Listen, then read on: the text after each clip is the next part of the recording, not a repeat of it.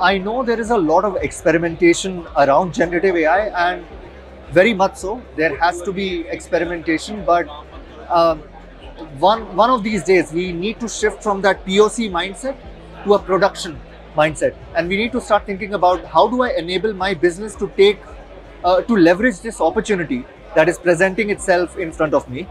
How do I scale up? How do I scale down? How do I integrate? How do I scale across?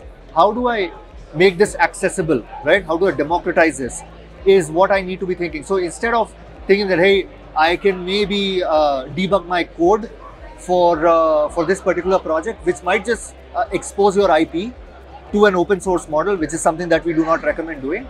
So start thinking along those lines. Think of what would happen if you were to use it, and if the entire organization were to start using this tomorrow, would this still work? So that is the question that we need to answer. If the answer is yes, go ahead, use it. If not, then take a couple of steps back, go back to your data, secure it.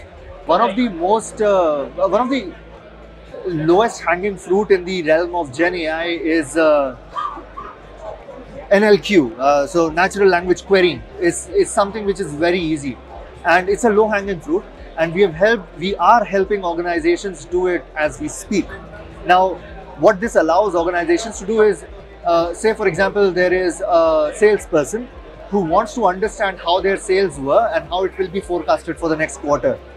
They are not data scientists, they are not even data analysts, they cannot even write a single line of SQL.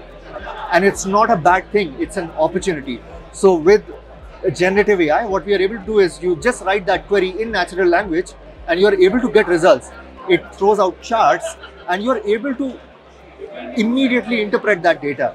Once you get the understanding of the data, once you see it, it becomes a lot more believable, and then it becomes a lot more actionable. So we are empowering a lot of organizations to just start with the low-hanging fruits.